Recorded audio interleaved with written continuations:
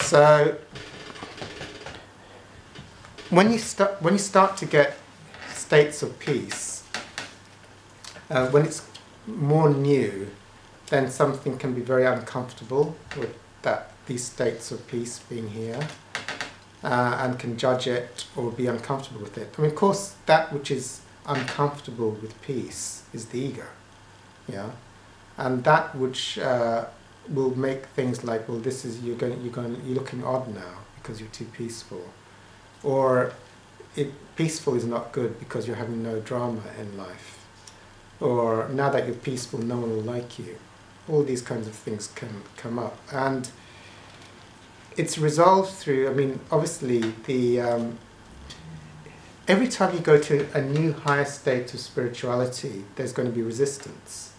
You know, there's going to be something that doesn't want to firm up to that new level of consciousness.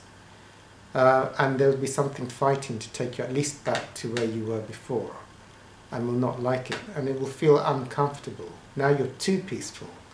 And being slightly peaceful is okay, but now you're in peace so profoundly that this is wrong, and you shouldn't be here, and you should go back to how it used to be. You know, like Hawkins has written a book, Transcending the Levels of Consciousness. Each time you go to a higher level of consciousness, something will fight to take you back down again, because you're at a new level of consciousness. So as you go higher and higher into higher levels of consciousness, it's almost like the level below fights to keep you down on that level, and there are certain things there are certain dualities that you need to transcend before the new level becomes comfortable in your current state. You know, so, I mean, I think Hawkins wrote it quite eloquently. Like, if you get to the difference between love and unconditional love, you know, conditional love and unconditional love. You know, like if you're loving most of the time, but unloving with certain types of individuals, it feels, in the beginning, it feels uncomfortable to try and love those individuals, and you'd rather go back to just hating a few people and loving most people. So you go, yeah, and the ego goes, well, it was very uncomfortable trying to hold love with these types of people. So it fights in the beginning, and it feels quite, not natural. The new state doesn't feel natural, and feels, or it might be wrong. You get ideas that the new state is wrong, or it's too extreme. You should go back to your old state. So you've got to, you know, my experience is when you get to a new state, it is very uncomfortable, and the ego fights that new state and would rather go back to the other state.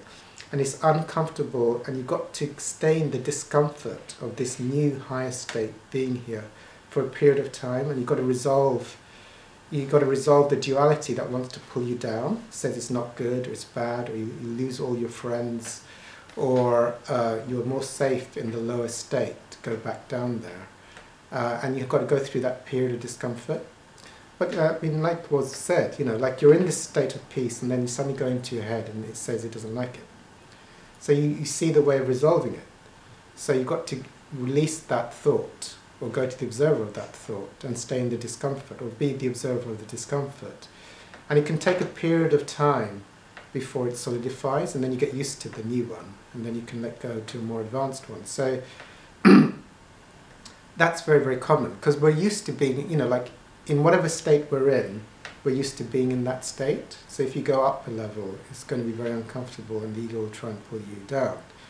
So you transcend it. You can feel out the duality, you can observe the duality until it passes, or you can just place it, you know, I place my discomfort of being in infinite peace into God's infinite light and love. I pray for miracles and transcendence. I place my discomfort of being in a state of absolute peace. Or if it's like a thing, like I place my fear that if I'm too peaceful, all my friends will leave me, into God's infinite light and love. Or if I get too peaceful, I won't be able to earn any money. Whatever it is, you know. Or if I get too peaceful, I won't be spiritual.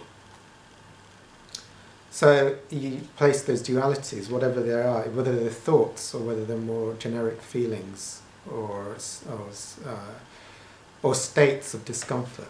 You know, if you get a state of, like, you can get states of discomfort but those can be felt out or observed as well.